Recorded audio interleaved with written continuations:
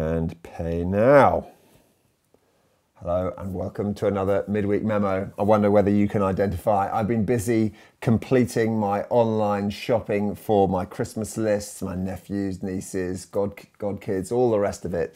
And there's that great moment, isn't there, where you finally completed, checked out, it's done, little screen comes up, tick, your order's on its way. Now, in a sense, not much has happened, but you've got a promise. And actually, the weight comes out of your shoulders and you know you can relax because you trust that delivery company, hopefully, to bring what it is that you've ordered on the day that it needs to be brought.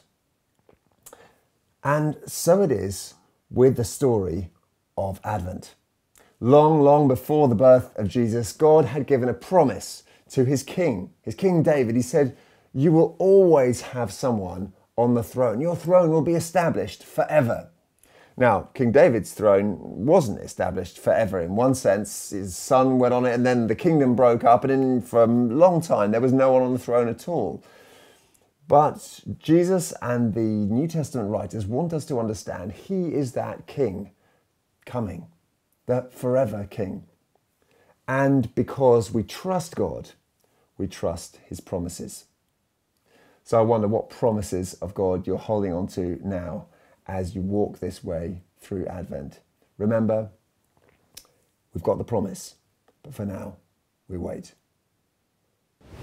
Just a few notices to share with you. First of all, our contemporary carols coming up this Sunday evening do arrive from 6 onwards. We're going to have fire pits outside, a few stalls, some Christmas wares to have a look at and perhaps take some with you.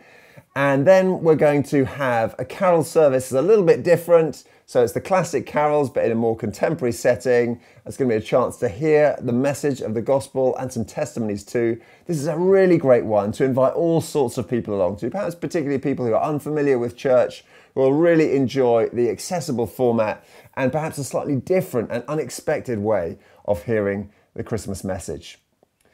Next, I just want to share with you two things happening for younger people next week. On Monday, we've got Messy Church after the end of school on Monday, and that's going to be a fantastic Christmas special that Joe has got lined up.